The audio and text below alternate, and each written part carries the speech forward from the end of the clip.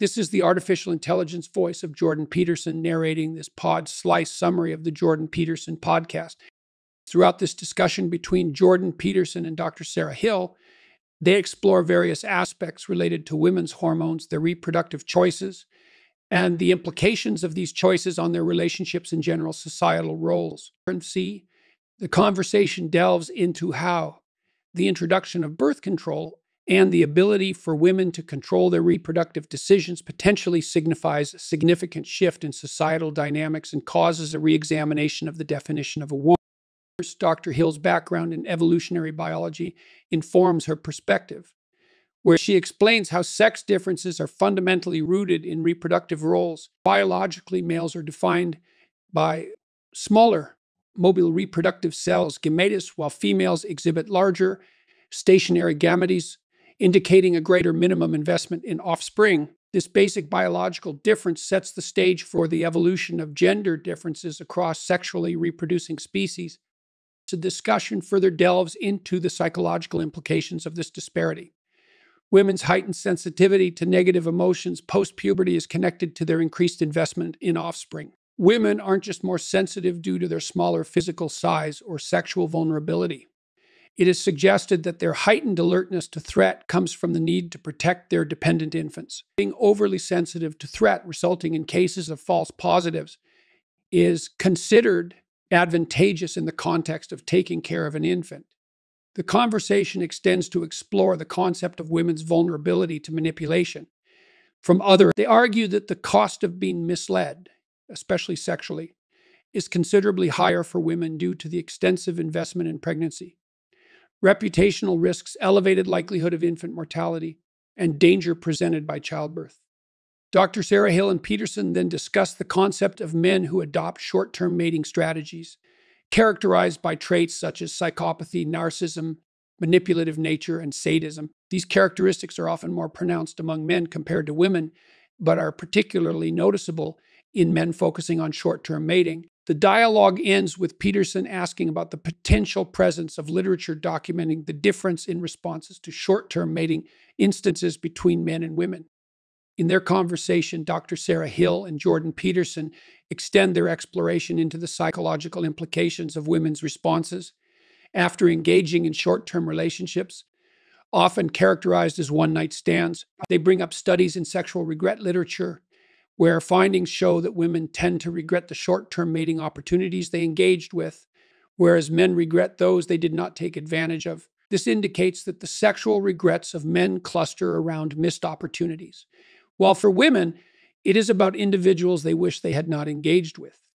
Expanding the discussion, they venture into the understanding of how personality attributes, especially neuroticism and agreeableness, could serve as predictors of post-short-term sex regret. Women who are more feminine or those who exhibit more compassion, politeness, an inclination towards bonding are identified to be more likely to show postcoital regret.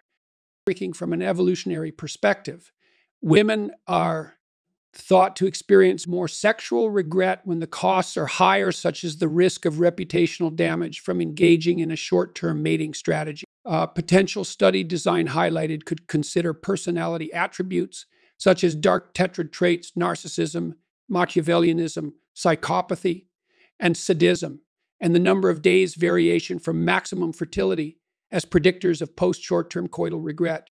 Discussing the definition of a woman, the segment of the podcast orbits around the concept that the defining characteristic of a female is to be a member of a sexually reproducing species that invests greatly at the level of the gamete rather than just chromosomal difference. Both Peterson and Hill argue that these biological and behavioral mechanisms which define differences between men and women echo at every biological level and are vital to understand even cognitively.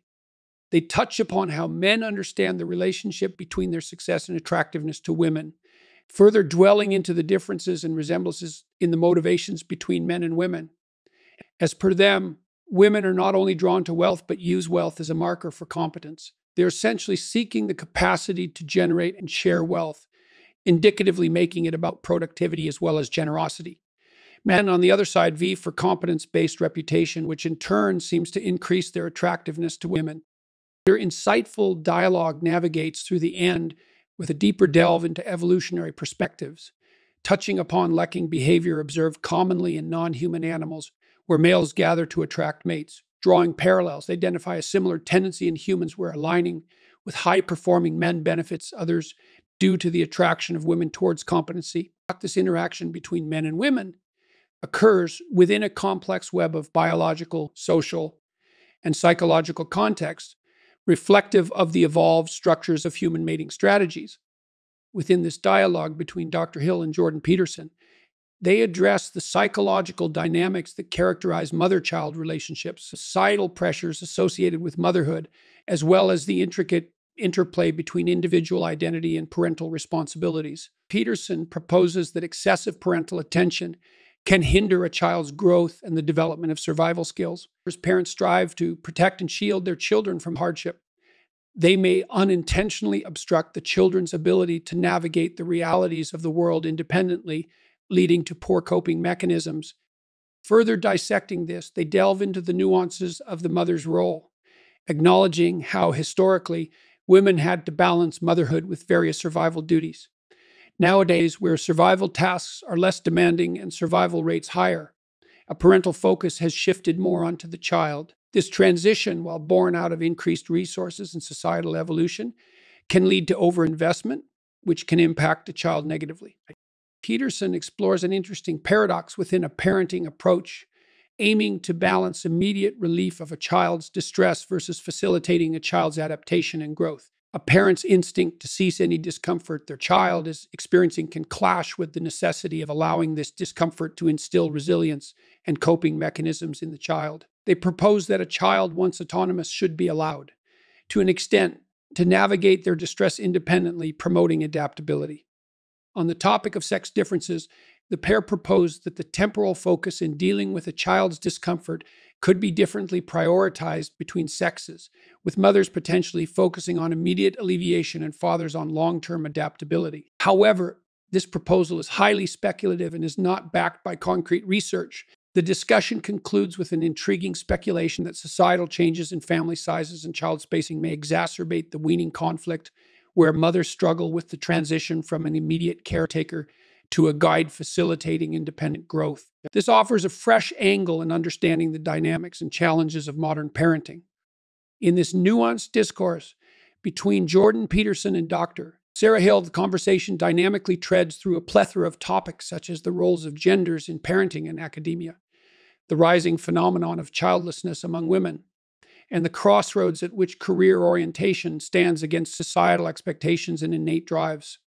Dr. Hill addresses the diversification of academia's workforces and provides insight into her postulate that men seeking career stability might be more inclined towards academia compared to women, who are potentially driven by flexibility as they juggle professional and domestic responsibilities. Dissecting this further, she adds that this choice might attract a specific phenotypes of male academics perceived as more dependent and less competitive. This suggests an intricate relationship between personal drive, societal perception, and roles pursued within the workforce. Peterson introduces another element into the equation: the maternal orientation towards students and the potential for this developing feedback loop to consequently attract more dependent men. This further aggregates the maternal gestalt, creating a spiraling academic climate that could potentially intensify existing biases and create new ones. Dr. Hill points out the growing concern with regard to microaggressions, cultural sensitivities, and an overall change in the academic landscape, where a previously unfettered joy of teaching has been replaced by a constant fear of potential fallout over sensitive issues. This underlines a significant shift in the educational climate and the increasing complexity of navigating its landscape. Delving deeper into the consequences of the modern revolution in women's rights, the conversation veers towards the diminishing cost of sexual interplay for women due to societal advancements like contraceptive accessibility, while the ramifications indeed champion women's independence and planning capabilities. It appears to come with unforeseen consequences, most notably an increase in childlessness amongst women reaching their 30s, the idea of delayed or discarded parenthood against the pursuit of career advancements has brought a unique mix of liberation and regret to the modern woman's doorstep. setting the stage for deeper explorations into the evolving dynamics of gender roles in society. Friends, the conversation between Jordan Peterson and Dr. Sarah Hill pivots to dive deeply into the biological and social impacts of emancipation of women. They touch on how societal progress relies on harnessing intellectual capabilities of women, an advantage unheard of before the 1960s. They highlight statistics that clearly indicate education of women is the best predictor of their children's educational attainment, painting an understandable landscape of global economic development where women's rights are prioritized. Yet, the conversation harbors an awareness of the escalating societal costs of this emancipation, including rising celibacy among young people in Japan, decline in sex among youth in the West, and the struggle women face in finding long-term relationships. As the discourse ambles ahead, Dr. Hill candidly shares her personal experiences using birth control, crediting it for successfully juggling her academic degrees, setting up her research lab, and planning her family. Illness illuminates her stance on the subject. While it's challenging to make blanket statements regarding the benefits of the pill offsetting the costs, individual experiences are crucial in determining its value. She focuses on the importance of educating women about their fertility, citing the lack of accurate information as a pressing concern. Peterson shared anecdotes from his clinical practice working with high-achieving women.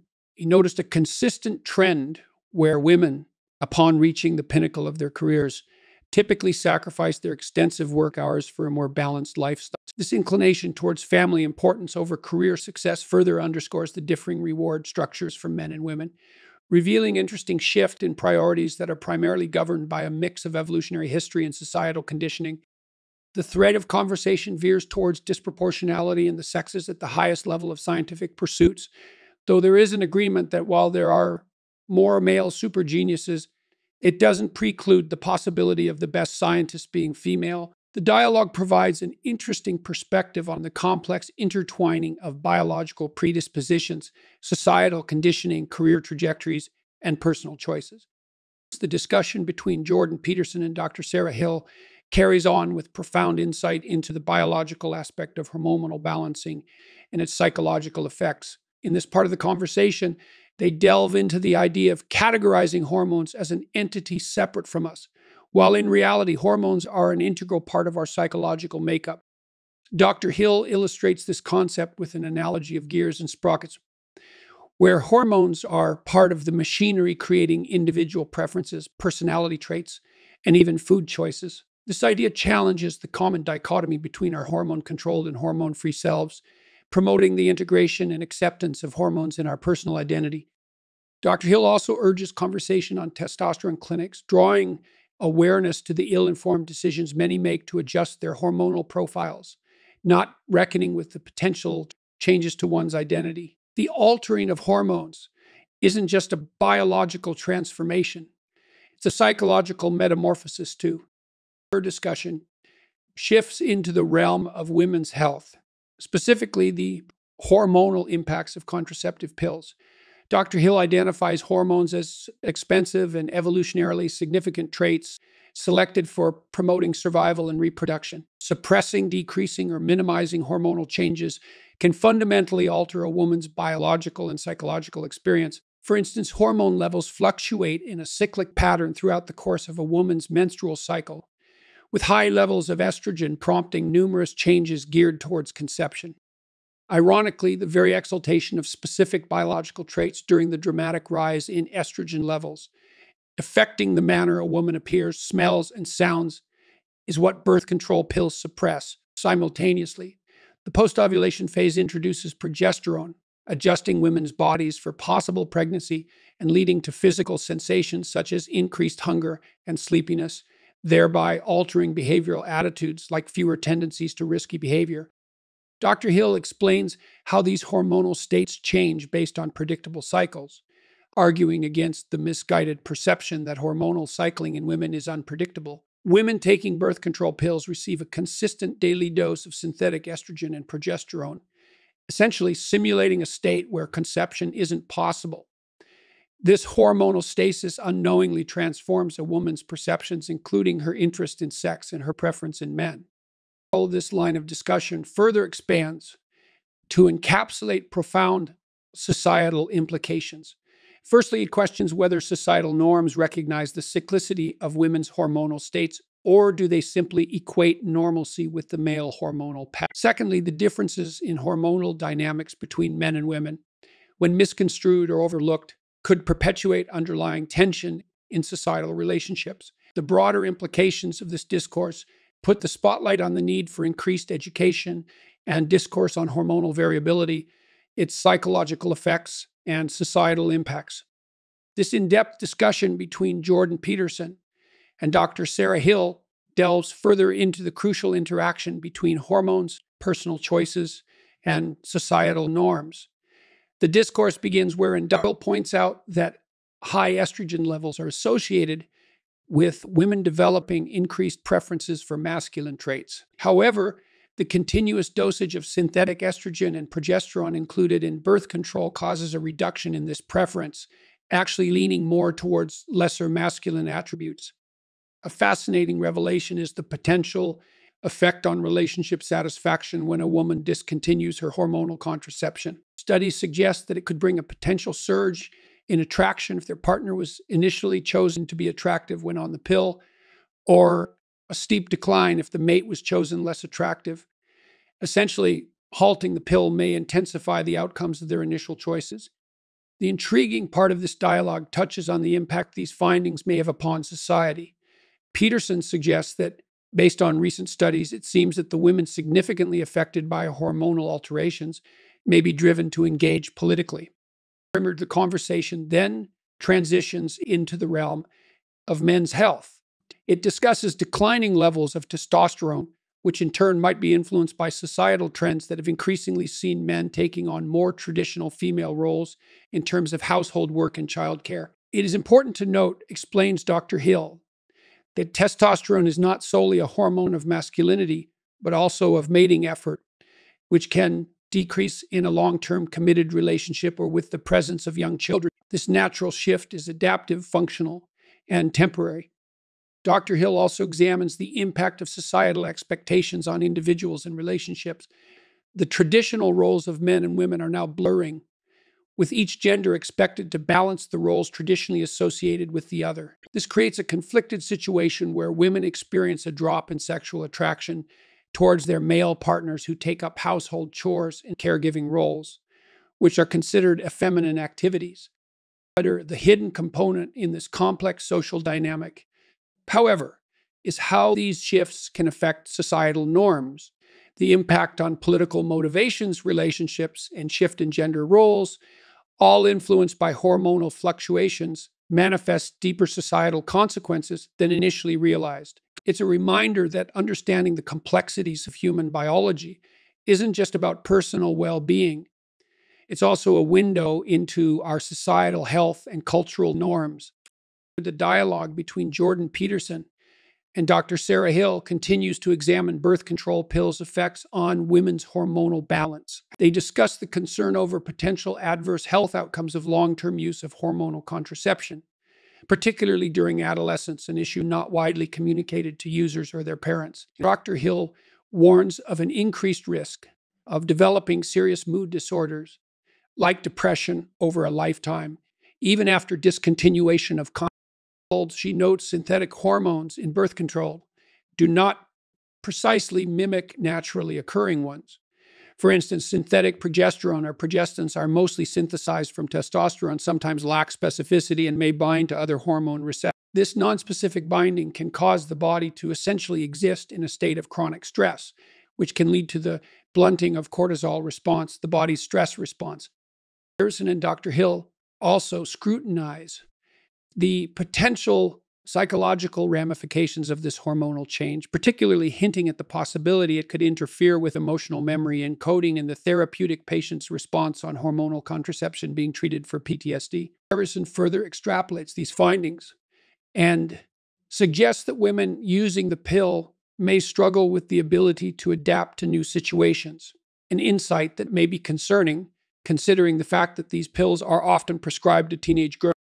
Turning to potential alternatives for contraception, they discuss the push for male birth control However, both Peterson and Dr. Hill indicate most men may not be willing to tolerate the adverse side effects to lower testosterone levels to avoid producing sperm. This once again highlights the gap in contraceptive options, where women mostly bear the burden of side effects through the use of hormonal contraceptives, often without complete understanding or patience to endure the long-term ramifications.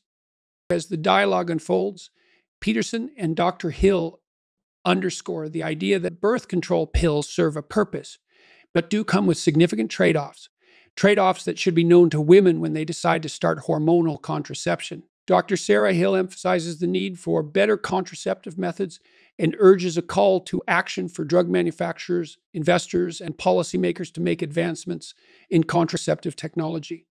Having personal experience with hormonal birth control, Dr. Hill becomes introspective, considering its effects on her teenage daughter. She reveals that she would have second thoughts about her daughter starting hormonal birth control before the age of 19 due to possible interruption in brain development.